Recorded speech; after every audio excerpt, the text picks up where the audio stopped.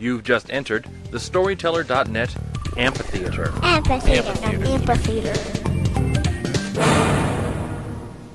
You're listening to me, Sean Buvala, talk to Laura Packer. I am the publisher at the Small Tooth Dog Publishing Group based in Arizona, and we are talking about the new book that she has coming out to be released by us at the end of 2018. And that book is From Audience to Zeal, the ABCs of Finding, Crafting, and Telling a Great Story. You know, we've spoken so far about kind of the bigger issues and a little background and stuff. Let's narrow down a little bit and let's start talking about this book in particular. In my mind, the book is somewhat like a dictionary because there's all these words, all the A words and B words and C words. It's something like an encyclopedia because you can kind of dig in there and go in depth on ethics, for example. You can go in depth in there. But this book feels to me, and I've been working in the initial edit work and all of that, so I've seen it a lot. This book feels less like an encyclopedia or a dictionary and more like this kind of deep yet familiar conversational blog. Blog is such a throwaway word, but it's deeper than that. So my question to you is why do these entries feel more familiar than just being dictionary or encyclopedia entries? Well, the first response to that is that I'm a storyteller. So I want my writing when it's instructive writing to be engaging for the reader and accessible to the reader. And of course, all writers want that. But I think that an advantage storytellers have is that we are very focused on our audience's needs. When I write fiction, for example, that is more focused on my need and what I need to say, perhaps to myself. But when I'm writing about storytelling, I'm very interested in making it as conversational and digestible as possible without making it dilute, without diluting the content, without talking down to my audience at all, right, or anything like that.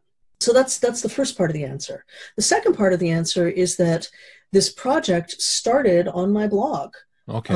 So it started in a setting where I was deliberately writing to an audience I could not predict, and where I was talking about different concepts and practices in storytelling.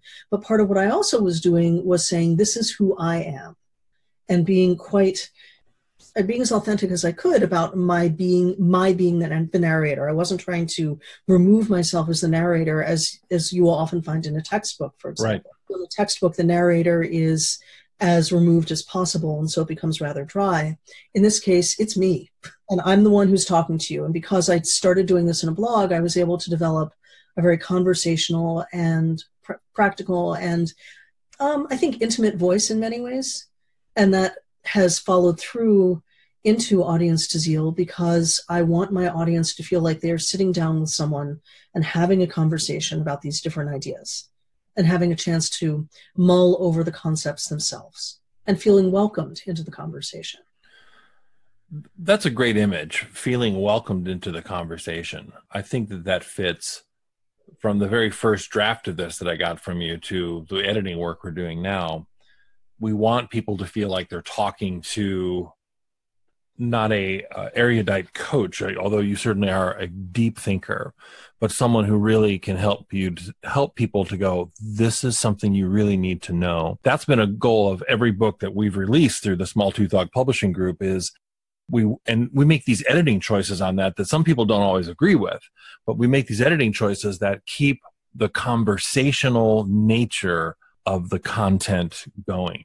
And I think that's a hallmark of some of the stuff that we're doing is we want people to feel like this is immensely practical and immediate. And I certainly got that when I first got the text from you, that it was practical and immediate. And it wasn't bloggish and I just threw up my first idea, which none of this reads like that. None of this reads like, oh, I hope I can fill enough space. But we're definitely not there on filling enough space. that is not a problem. Yeah, but I have stuff to say. Yes, yeah, you do. And it's like, oh, so is this 2 volumes? What should we do with this? So conversations that you and I have had, yeah. It was so important to me that, and remains so important to me, that I neither shield my audience from the depth and rigor of what it is to be a good storyteller, but nor do I present it in such a way that they feel like it's never attainable, that they can't reach it. I have come to believe that if you set a high bar for people, that if you set expectations for people that are fairly high, but they know that you believe in them, that they will be much more likely to achieve greater things. And my hope is that the tone of Audience to Zeal does that and says, I'm meeting you as an intellectual equal. Here are some complicated and complex ideas broken down into ways that you can follow and understand and then use. Right. I want it to be practical and usable.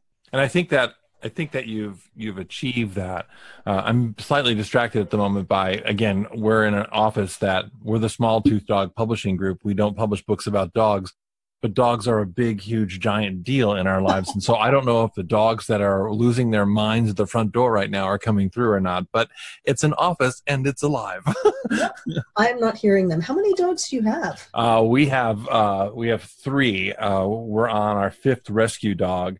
My son's company is 3 Lost Dogs, and he speaking about books, he publishes books and online training. And so we began with 1 rescue dog, and that was the 3 Lost Dogs. He had 3 at once.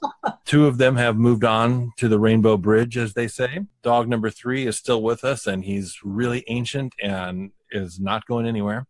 And then we're on dogs 4 and 5. So 4 and 5, which includes a very interesting purebred Malinois. So anyway, that's totally off topic, but that's what we have, and it's super busy here.